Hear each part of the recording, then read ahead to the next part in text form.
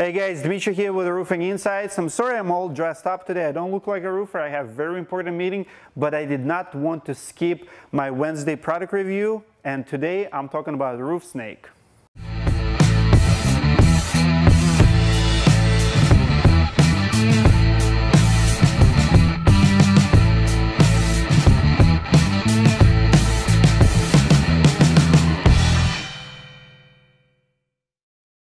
Roof snake have been with us for a couple of years now. We absolutely love it. One of the reasons is because my company does a lot of roof repairs, and it's an absolutely must tool in the toolbox for us. We do a lot of ITEL reports. Maybe you adjuster or your insurance company, or maybe you insurance restoration company, and you every once in a while have to take shingle off the roof to send it to ITEL or maybe do small repair. This is a must-have tool.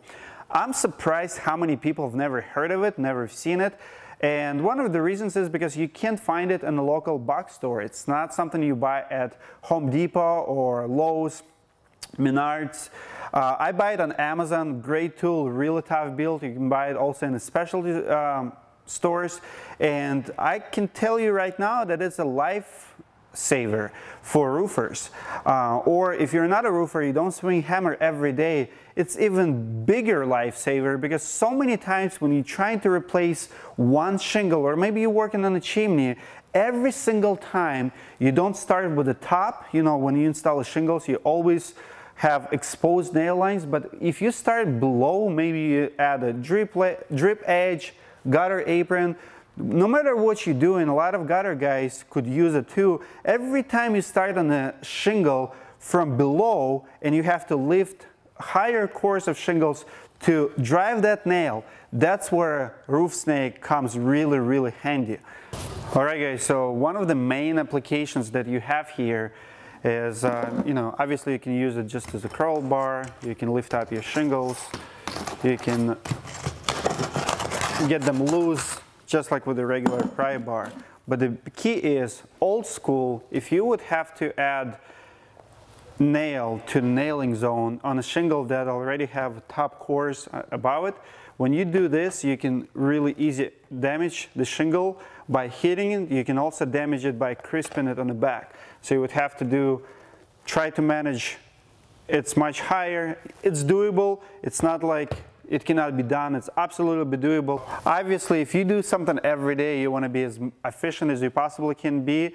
And I don't know any better way to drive nail to a nailing zone than with a roof snake. So what you do, you put a roof nail in a roof snake, you lift it up, put it right here, wherever you need to be, and you just drive a nail down. Shingle is protected and safe. Do that, and then you top it in. Boom. Nail is in, beautifully done. Shingle is not damaged, and you're not risking to damage it. You also didn't crisp here because you didn't have to lift it all the way up. This is perfect when you work in a small area that's already maybe you work in a flashing when it meets flat roof. Maybe you work in an area around the chimney where you add a dormer flashing or something like that, or cricket. So few things about tool itself. We have it for a couple of years. You can see how beat up it is, and it's really well made. I would say it's made for beating. I hope you guys find my reviews helpful. Give me a thumbs up if you do. Subscribe to my channel. We do tool reviews every Wednesday and every Saturday product reviews.